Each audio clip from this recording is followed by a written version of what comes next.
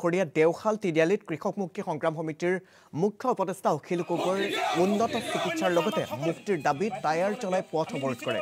টেঙাখাট আঞ্চলিক সমিতিৰ উদ্যোগত দেওশাল তিনিআলিৰ পথত 1 ঘণ্টাৰো অধিক সময় টায়াৰ চলাই পথ অৱৰোধ কৰি তীব্ৰ প্ৰতিবাদ সাব্যস্ত কৰে। পথ অৱৰোধৰ ফলস্বৰূপে দুলীয়াজান আৰু তিনিচুকীয়াৰ পৰা অহা বহু যান বাহন পথতে আবদ্ধ হৈ পৰে। ইয়াৰ উপৰি সংশোধিত নাগৰিকত্ব আইনৰ বিৰুদ্ধেও তীব্ৰ প্ৰতিবাদ সাব্যস্ত কৰে প্ৰতিবাদী লোকসকলে।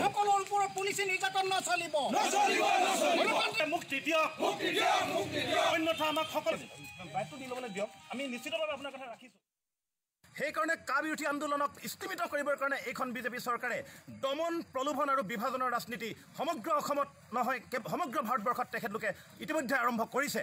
সেই কথা ইতিমধ্যে অসমৰ ৰাইজে মন কৰিছে আৰু শেহতীয়াভাৱে অখিল গগৈ ডাঙৰীয়াহঁতক আৰু আন ভালেকেইগৰাকী নেতাক তেখেতলোকে গ্ৰেপ্তাৰ কৰি বিজেপি চৰকাৰৰ দমন নীতিকে প্ৰতীয়মান কৰিলে। আৰু অতি শেহতীয়াভাৱে অখিল গগৈৰ স্বাস্থ্যৰ অত্যন্ত অৱস্থা বেয়া হোৱাৰ পাছতো এইখন বিজেপি চৰকাৰে অখিল গগৈ ডাঙৰীয়াৰ প্ৰতি ন্যূনতম মানৱীয়তা প্ৰদৰ্শন কৰা নাই। অখিল গগৈক জীৱ জন্তুৰ দৰে ব্যৱহাৰ কৰা হৈছে গুৱাহাটী কেন্দ্ৰীয় কাৰাগাৰত। অখিল গগৈৰ প্ৰতি বেয়া ব্যৱহাৰ কৰা হৈছে। অখিল গগৈক উন্নত চিকিৎসা প্ৰদান